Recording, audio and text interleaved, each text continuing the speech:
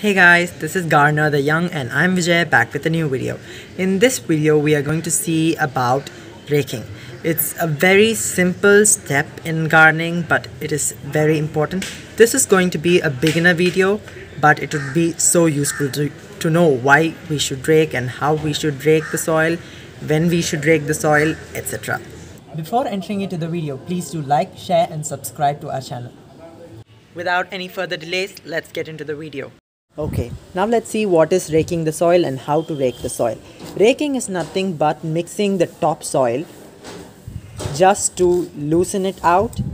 This will provide some aeration into the soil and the roots can grow really well. You can just mix the side of the roots. If this is the main part, you can just dig here. This would encourage more root growth, and the topsoil as well, just simply like this, just the top, like this. Just simply mixing the topsoil is called as raking. You may ask, is it very important to rake the soil? Will it really help in the plant's growth?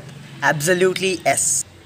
Well, this may look like one simple step, but this is a very essential step, because rather than adding a lot of fertilizers into your soil or doing any hacks on plants would just not help in. You should also keep these sort of simple things in your mind to make your garden really flourish well. You might ask, is this simple raking will help in plant growth? Yes, it absolutely does help in plant growth because it loosens the soil. By loosening the soil, the roots will get air. The oxygen will be directly entering into the soil. So, due to increased amount of oxygen intake in plants, the plants will really grow well. The loose soil will also help in good root growth, and if you mix the topsoil, the plants, the weeds that are growing will be destroyed when you mix it. So the germinating seeds of the weeds will also die. And there are plenty of microorganisms present in the soil.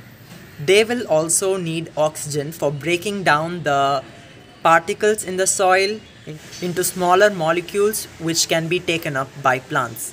And if the soil is so tight, then what happens is there is chance of fungus growth because of water clogging, as well as there is no oxygen. So anaerobic respiration takes place by the bacteria or any fungus.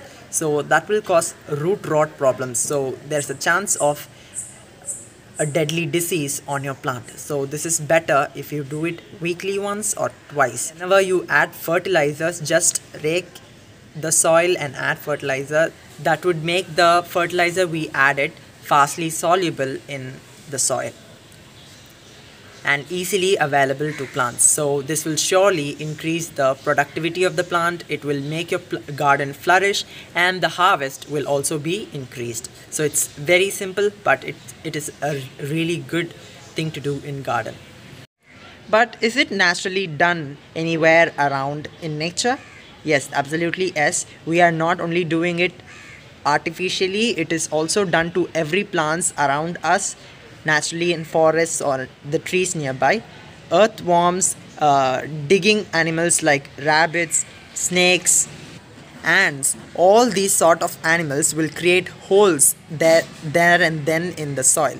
These holes will help in aeration of the soil, which will in turn help in plant growth. See how nature is beautifully designed to form a beautiful ecosystem. They help each other in their growth. So we should also try to learn from it. Root growth will help in more absorption of nutrients by the plant, and which will make the plants grow really well and will give a lot of harvest. I hope you found this video useful. This is all about raking. Do this simple step in your garden and get a lot of harvest. Thanks for watching. Please do like, share and subscribe to our channel. Happy gardening, friends. Bye bye. Let's meet in another great video. Bye bye, friends.